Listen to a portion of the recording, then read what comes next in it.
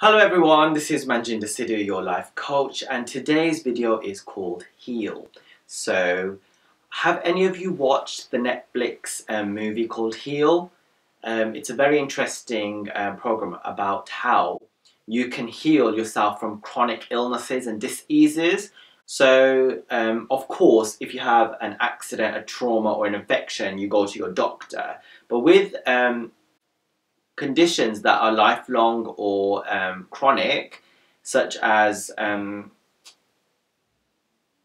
autoimmune diseases like psoriasis or Crohn's, lupus, celiacs, things like that. There's no real cure apart from just avoid certain foods or certain ways of doing things, or have certain medicines for your whole life. And the medical industry doesn't really know the causes of why these happen.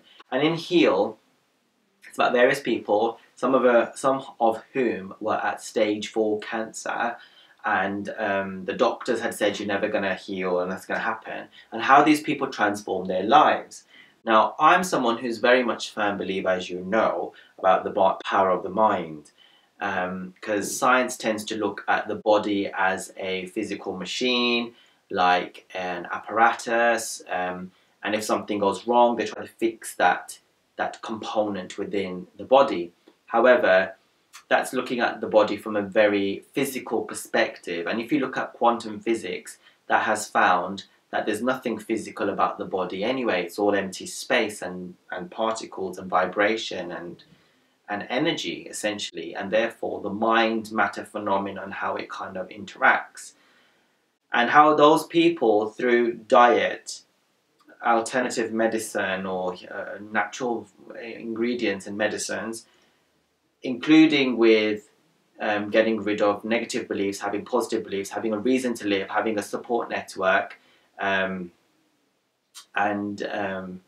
definitely changing their diet and lifestyle around, have been able to heal themselves very quickly, very miraculously, and the medical industry has been quite shocked. And there are a certain percentage of people who manage to overcome those odds, and I find it absolutely fascinating.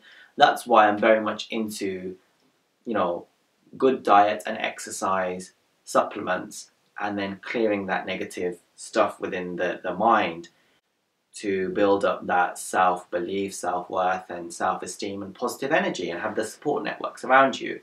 And my journey started many years ago, when I was very, very depressed, and I worked for a homeless organisation, and there was a homeless person who gave me he told me to read The Secret, the book, and he said it changed his life.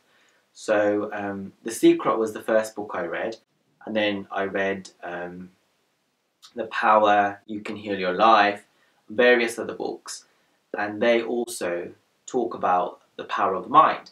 Now, in You Can Heal Your Life, Louise Hay talks about how certain illnesses within the body are related to certain thought patterns. And there are wonderful people like Teal Swan, Christine, I forgot her surname, but it will come to me, and various other people who basically look at the body and they can see the densities and where the problems and issues are and what it's related to, and clear it up. So I find it absolutely fascinating, and I urge you to watch the Netflix film Heal and The Secret, and You Can Heal Your Life. And then comment below and tell me what you think about it.